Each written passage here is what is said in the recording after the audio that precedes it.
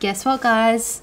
I'm here with Rachael Finch. Rachael Finch, the Rachael Finch. Stop. She's here. I mean, you know her. She's the mother of 2. She's a fitness guru. She's a beautiful model as well. Yeah. She's a fashion icon. She's everything. A proud wife. Of course, and a proud wife. Can't forget that.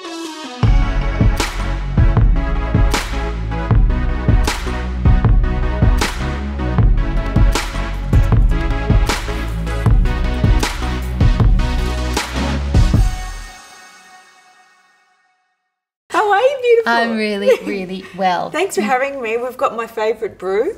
Yes. Well, my favourite mid-morning brew, which is green tea. Yeah, so you have an order of how you have your tea. I just like different teas at different times of the day. I'm really, I guess, a big believer on tea drives kind of the energy and the feeling in my body. So at the start of the day, I'll have more energy boosting tea. You know, midway through the day, I might continue to have that energy boosting tea. And then towards the end of the day, when the sun's going down, I'm like, okay, let's go chamomile, peppermint, you know, licorice, digestive. Yeah, so we're having green tea today. Amazing. Let me actually pour that. How are you going to go picking that up, Jules? It is a tiny bit awkward and scorching hot as well. That's good. Tea's meant to be hot. I feel like I've done that quite well, actually. I think you've actually nailed that. Thank you. So you've got so much going on, like I mentioned. It's been full on. Your babies are so young. I've got Violet, who is 4 on Sunday, which we're so excited about. Yeah. And I have got Dominic, who is 6.5 months. So Violet is the big sister. Yes. And it is incredible. She's so warming and loving and mature against him. You know, like she just is the perfect big sister. She helps me get the nappy wipes. And I think it's been really good because I think we've had the good age gap.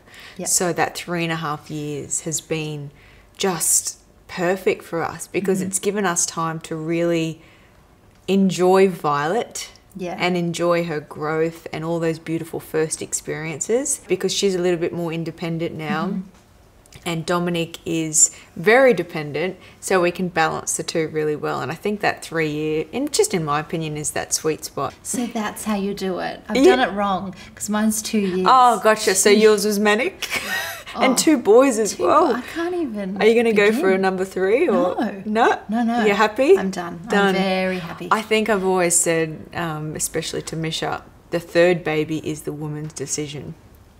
Is the mum's decision because, you know, with Violet, our birth was quite relatively easy. Then Dominic comes around, 15 hours of active labour. It was just so different. It was so contrasting to Violet's birth. Yeah. A lot more exhausted and fatigued after, and it was just a lot different. So recovery time was incredible.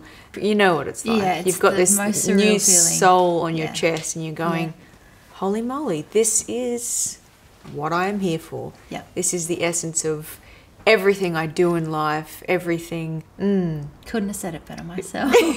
It's true. But in saying that, what are those things that stress you? What when you get the overwhelm? Yeah, that's the first thing. I try to avoid that word stress. I don't even, I get it out of my vocabulary.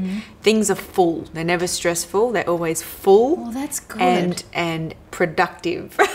So I try and mentally shift the way I think about things and that chemistry, that makeup inside my mind and my body that will essentially and ultimately create my actions and decisions. So that's kind of what I'm doing all the time. I'm thinking, well, no, it's only as hard as I make it. Yes, he's crying, he's got shit in his pants. She's got paint over her face. She's just about to touch the couch and the walls and the TV's blaring and this is that. And I've still got to get this email done by 4:59. I've got a couple of minutes left to send that before that goes out of the office. I've got a courier coming. You just go, you know what? It's never going to get easier if I let it become an issue. It becomes an issue. So you just choose to deal with the things that are priority. So he's upset, so obviously he gets priority.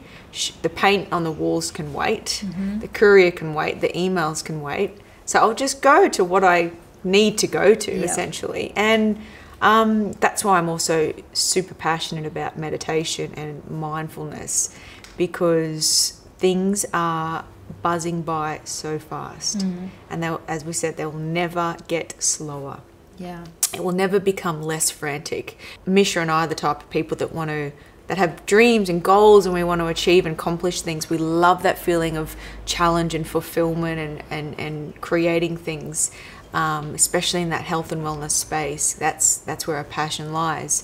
So if I want that, I've got to understand that it won't get any less busy or any less frantic. So I've got to learn internally for it to be productive, and I want to be present at all times.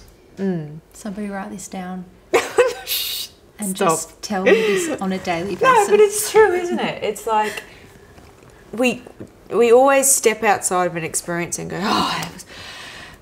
But why can't we, in that moment, have that exact sensation of the calm, the feel and the calm, and so we can step away from it and say, no, it didn't go by fast. It went by as it needed to. It was exactly how it needed to be. Yeah. And are you and Misha on the same page with that? Because you guys are so cute. So in love. Thank you. You're angel. Yes. We differ slightly, and I'm a little bit more, I guess, affected by anxiety and stress. So I need to work harder to calm all of that. Right. So I find myself, I've got the 20 minutes at the start of the day, the 20 minutes at the end of the day, out in my quiet spot, zen, no talking, Okay, can I just logistically ask how that actually happens? Because if I was to step away for 20 minutes in my home, there's no way. Like, I would be interrupted in the first 5 seconds. So Misha knows I like that 20 minutes. So what will happen is, first thing, just for example, the morning routine, I'll get up, get Dominic, give him his first breastfeed, take him downstairs with me in the rocker. Misha will slowly be starting to wake up. And Misha and Violet sort of get up at the same time, then they'll come downstairs. So Misha is with the two, and I'll have my coffee out on the balcony, and that's my 20 minutes. Amazing. So I try and structure that as much as possible every day. If I'm traveling, for example, and I'm in a hotel and I've got Dominic with me and Violet's in Sydney with Misha, I will the same. I'll feed him, I'll put him in his rocker. He's happy, he's fed, he's full, he's had his nappy changed, he's got some toys, and I will still sit in the room and meditate, and he's just sitting there with me happy. That makes me happy. That makes for the meditation even a beautiful feeling. If I need to get that time and I don't have Misha's help, I will still do it inside. I'll do just more of an active meditation. So it's I prefer quiet and stillness and hearing all the nice noises around. But if I've got to do it when the kids are there, it's not the end of the world. I can still actively be aware of my breath and the grounding of my muscles and my body parts on the couch, and I'm there with Violet and Dominic, and I can still do something. Wow, something. You got to come to my house and teach me how to do that. It's just my kids would be like. Well, I think boys are also a lot different to girls, and I think we've been pretty lucky with Violet. She's a very placid child, and she is she's been great because she can just sit with us, or amazing. She has her energy bursts, don't get me wrong. After a smoothie, she's like flying off the walls. But 9 times out of 10, she's pretty placid. So okay, so the key is a placid child and an awesome husband. Yeah, exactly. And just making the time for you, and not feeling guilty for that, and switching off. And I'm doing a whole bunch of things throughout the week to keep my body in check. I call these little moments like resetting my body. So if Violet and Dominic are napping at the same time, that's like, oh my God, 60 minutes. What to do with myself? Do you get that too? And then I just feel like cleaning things. Yes. Like, or don't do the cleaning. Okay. This is my do the thing. Meditating. Do either the meditating or take a nap, or just run the bath, or have that cup of tea on the balcony, or do something for you before the chores, before the list of to-do things, because once you do, then when you get back to the list of to-do things, you're just like in in the mode, and you're actually more productive. As I keep saying to Misha, you've got to train the brain to be still, the mind to be still, so that when it is on, it's like our body. We go to the gym, we belt ourselves, we train our body, we eat the right food. It's got to be the same. The same formula has to follow for the mind. And even when we're sleeping, we're still subconsciously thinking about something. We're still dreaming. We're still ticking over. Yeah. So when does our brain get a space to stop? True. Never. Never. Yeah. Unless we allow that time. Yeah. You did Miss Universe Australia. You won Miss Universe Australia in 2009.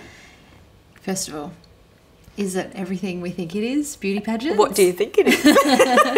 Just a whole bunch of beautiful girls. Yep, it's a phenomenal experience. Yeah. I think a lot of people have that stereotype attached of, where bashing cans of hairspray on each other and cutting ponytails and doing all sorts of stuff.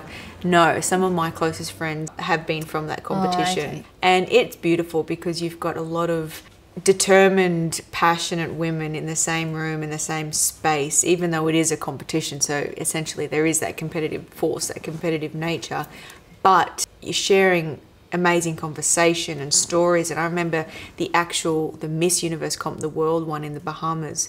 I spent 3 weeks, a different morning every day with a new country on the breakfast table. Right. So one day I was with Miss Colombia. I'd hear about her stories. The next day I was with Jamaica. The next day I'm with Canada. The next day I've got, it was just insane. And to have that so early on in my career of, media commitments, shooting, schedules, what it actually means to live a full life in the media. It's a lot of personal growth as well. You've really got to delve into what you want as a person and what you want to accomplish and achieve. And even though no one knows all the answers. They don't know everything about what they want to do. We're always evolving, but it is a good starting point.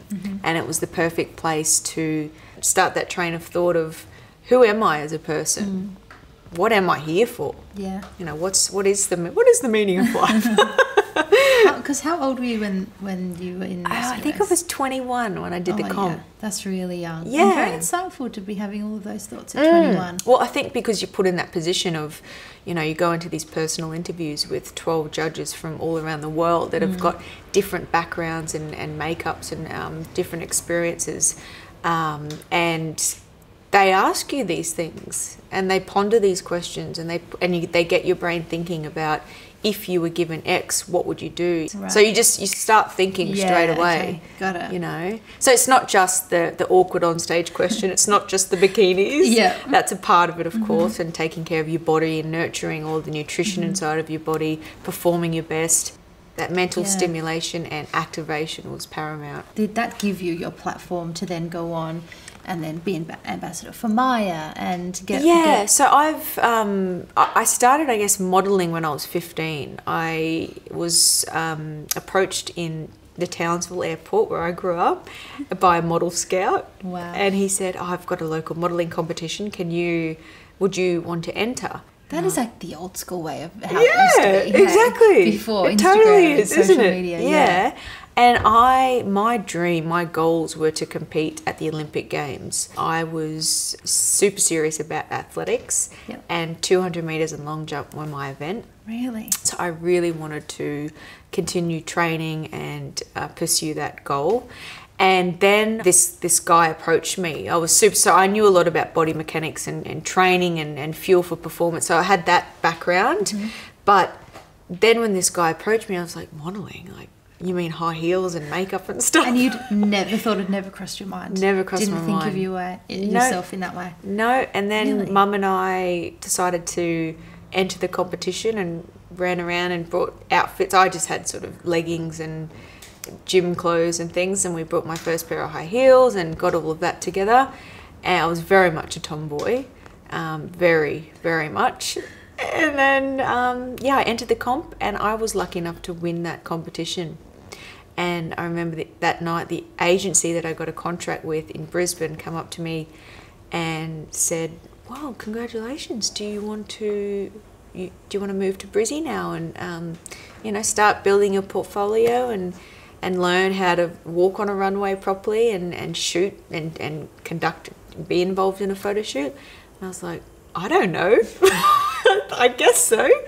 We went with it.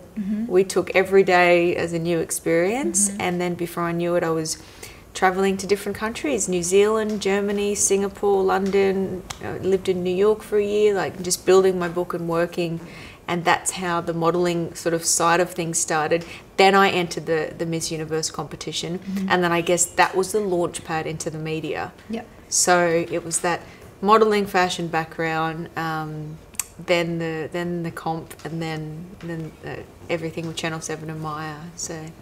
And you met Mishy, your lovely husband, on the set of Dancing with the Stars, because you did Dancing with the Stars and he was one of the professional dancers. Exactly, there. yeah. And you guys were teamed up together. Yeah. And what's the story? Yeah. How did that all happen? Well, we kind of can put two and two together, can't we? A lot of dancing, close. Exactly. Well, it was quite funny because I remember standing in that hallway, just about to enter that rehearsal room for the first time, and I was shaking like a leaf because when Channel 7 asked me to do the show, I had never danced. I'd thrown a touch football, I'd long jump, sprints, never anything graceful or whatever. And I'd done a bit of modelling, but modelling is so different. Modelling is all about shapes and arching and angular movements with the body and weight back, heel first. Dancing is so different. It's like shoulders down, posture, core engaged, pelvic floor turned on and switched in, ball of the foot first, weight forward. So it was like a complete shift in, I've gone from like lanky to like elegance, just different posture and different body position. And I've walked in and I just remember looking at him going, wow, you've got to be gay. Because he was so attractive. And I just thought, to be true. all the manicured and everything was like in place, and the V was in the perfect V, and all of the shoes and the outfit was just perfect. And I've gone and I hear my like a bouncy pony and flyaways everywhere.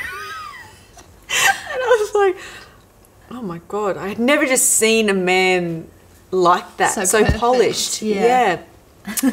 And I'm like, hi, I'm Rachel. It's like I'm Michael, really refined, and it was so funny. And then we had that first rehearsal, and I remember him thinking, we've got a lot of work to do. Yep. But after that, we went down to the cafe downstairs and talked for about 4 hours until they were sweeping us out. And did you discover he wasn't gay in that moment? In that tea and coffee sitting, absolutely. And then I remember, I think 3 or 4 weeks after, I had some of my stuff at his place. It was pretty quick. Wow. I think when we just knew, and we just were spending 7 days a week together, 10 hours a day. We'd be up, we'd be eating breakfast, lunch and dinner together. Yep. We'd be talking about our routines, our choreography, just the personal growth that I was doing through this experience was just mind-boggling.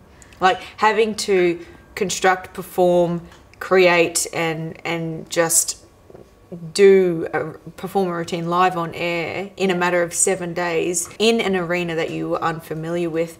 I was just going, I've just got to do it. Oh my God, I'm so nervous, but I've just got to do it, And there's so much growth in that. I'm a big believer of putting yourself in those really challenging environments so that you do get that incredible growth. If we stay in a safe bubble all the time and there's just nothing happens, you don't evolve. So that's why I did the show, and that's why I loved it so much. And then 3 weeks later, I pretty much had stuff there, and then he asked me to marry him 6 months later. So it was really quick. Wow. You do really practice what you preach. You are about this healthy lifestyle, because I think there's so much information out there, and that we are constantly bombarded with body image and abs and how much we're not doing and what we should be doing and how to do it and where to start and blah, blah, blah. It's like it's overwhelming for just the average person to you know, and especially being a mum, being a working mum, and how do you find the time? And it's non-stop. It's non-stop, and it's hard to figure it out. What would you say for the average person? There's two things. The first one is having more time to do the things that you love. So, you know, with my program, it's not hour-long workouts. They're short, they're sharp, they're quick, they're effective. We've been able to see what women like and what they don't like in their workouts and what gets those best results. So I know that women don't want to be working out for hours. They want short, sharp, effective workouts that will get the results, challenge them and push them and make them feel incredible, get that endorphin rush. And this is all online, hey? Yeah, all online. Bodybyfinch.com. So everything is there for you in your planner, structured from Monday through to Sunday. Meals on the table in under 30 minutes. All your meditations, going through what it is, how to do it, breathing techniques. Every week I'm checking in with the girls, talking about little tips, whether it's, you know, my bulletproof recipe or confidence tips or motivation tips, or whether it's something to do with skin or beauty or fashion. Like, I love throwing in things all the time that I know and love to be able to give back. So, but time is the biggest thing. So the program is designed to allow you to get this done, to do those things, but so that then you can have more time doing the things you love. And the other thing is allowing it to be the best version of you. So that is what ultimately we want. I want to be a fun mum. I don't want to be a boring, shitty mum. I want to be an awesome wife. I want to be a good friend. I want to be a great daughter, a lovely sister. You know, I want to have all those good 100% Rachael moments. So that's what I wanted to try and give back to the people doing my program. I really love it. And we can wear your active wear while we do it. Can we look like you if we put it on? Do our legs like grow? Well, there's this one of my favourite ones. I've got leggings attached to the tight. Sorry, not leggings attached to the tight, because tight and leggings are the same thing. Doesn't matter. So there's a leg warmer attached to the tight. Yeah, I'm getting a lot of feedback with that. Suck in, awesome tight. Yes. Good fabrication is key. Flattening. Yes, exactly. Especially after 2 bumps. And then, so one of my favourite tights, there's a leg warmer on the bottom half with a little stirrup holder on the bottom, so you can be ballerinas. Exactly. I love it. I love it. So there is a little dance inspiration with the range, and it doesn't overpower the range, but it definitely lends itself to some, you know, little beautiful key features that are dance inspired. So twist knotted detailing, a lot of crisscross patterns happening, mesh, you know, fabrication intertwined with other different textured materials that really just work together. And it's just been an absolute dream creating a range that I love to work out in and I love to wear, but you know, trying to get as much feedback from different women doing my program, and you know, every time we're in the boardroom making a decision for the range, we've got 15 women, all different shapes and sizes, all different ages, all different walks of life, sitting there saying, does everyone want to wear this top? Right. Why? Why not? You know, we've all gone through that, and I think that's been a really inspiring process as well. Good on you. That's so great. Everything just ties in so perfectly. How would you define happiness? I think happiness is when you are 100% content in any given moment. When you're not searching for anything more. You're not dwelling on the past. You're not thinking. You're just completely enjoying what is now. I think that's when you're truly happy, because if you're searching for something, whether it's a material possession or, you know, a level of achievement in something or a goal or whatever it is, you're going to be still searching and you're not going to feel fulfillment. If you're dwelling on, that could have been, I wish, maybe that could have come of that, or let's go back to that. You're still longing for something, but if you are just always in that moment and making those best decisions based upon your current feeling, that's pretty happy. And it's that kind of that balance of being content, but also because you're a driven, ambitious person who wants things for your life, you've got to be content, but you've also got to have that drive and that push Well, that's towards the the next thing. thing And as I well. think that's where that beautiful B word comes into play, balance. And it's Yes. knowing when to go, I'm in the moment, but where's that quote I read the other day? Oh, maybe just even, for example, one that I posted this morning. Be over prepared and then go with the flow. Get your shit done. Yeah. Do what you need to do. Yeah. And plan, prepare, write your schedules. I'm a schedule freak. I'm a Same. list freak. Same. I'm on the phone to my agent non-stop. What have we got? I've told you, Rach. Tell me again. Put it in a spreadsheet. Spreadsheets maybe, but diary definitely. Yeah. Let me know. Yeah. I need to. Yeah, I need to plan know. it. Yeah. But when I've done the work, it's all about, I guess, working productively, not over extended periods of time. Yeah. So when I'm working, I'm really working, and when I'm present, I'm really present. Yeah. So it's just balancing that time Yeah. according to how I feel. That's great. Sometimes I'll know I need to prepare and I need to get my butt into gear planning something, but I just need a nap. Yeah. So I'll usually take the nap. I'll usually take the nap. Yeah. Because then you're believe it or not, in your frame of then mind. I'm more productive. Yeah. Yeah. Yeah. Yeah. Exactly. Yeah. I need to take more naps. Isn't it? Aren't they? This is Yeah. pretty comfortable. Probably not now. Yeah, exactly. Okay, here's my last question. Yes. And someone asked me this the other day, so I'm going to ask you. Yeah. And it made me cry. So Oh. hopefully you don't cry. Because normally the question is, what would you say to your 15-year-old self? But I'm going to reverse it and say, what Yeah. would your 15-year-old self say to your current self? Oh my goodness, that is such a good question. We all have experiences when we're younger, especially with our parents, and being brats and being annoying and having, being a little bit of an annoying Yes, child. yes. Speaking to my mum in bad ways, for example. I would tell myself now, I wouldn't say why were you like that, but I would say, give your mum a hug. Right. Yeah. Yeah. Yeah. It's really strong, isn't It's it? a good I know, I was a complete mess. I couldn't even hardly answer it. I know. Give mum a hug. Yeah.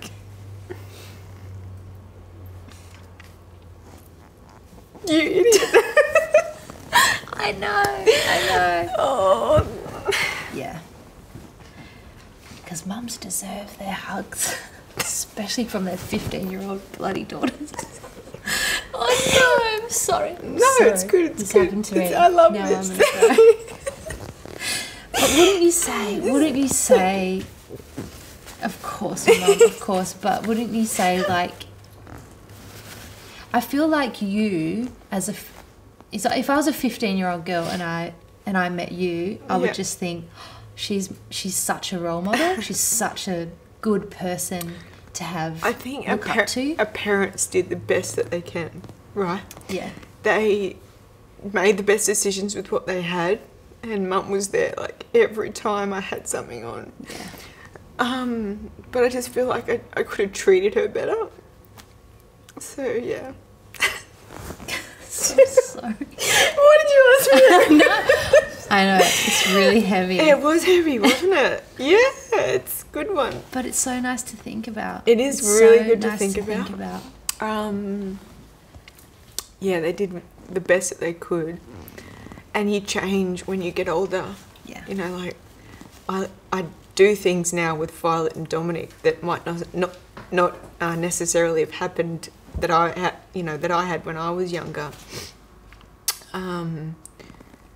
And sometimes I go, oh, why didn't that happen to me? Why did I have sugar? Whatever it was. Right. Why was I allowed to do that? I wouldn't do that as a parent. Who am I to judge Yeah. that my mum did that for me or my dad did that for me? Because that's the best decision that they come up with. Mm-hmm. And they were doing it out of love. Yeah. And you turned out just great. They did a good job. Oh, that's They a did good one. job. Thank Right. We'll end there. 'Cause we'll just Oh, great. blubber. No, that was awesome. Thank you. Thank you for coming and sharing tea with me and sharing your heart and story. I don't think I need a green tea anymore. I need a chamomile. We need a nap. I need something. I need some mascara. No, just kidding. But that was amazing. Thank you, beautiful. Thank you so much.